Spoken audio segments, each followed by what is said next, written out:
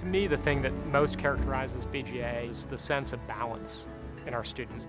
They can participate in a variety of activities that really provide them with, I think, wonderful access to things that they wouldn't have, I think, in a larger setting.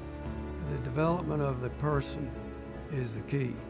I think for the all-around development of the student, they're going as well as they ever have. We really had to work academically, athletically, really in every way, but there was a lot of encouragement, a real family environment, a friendly environment here at BGA. All those things still exist today and make this a very special place.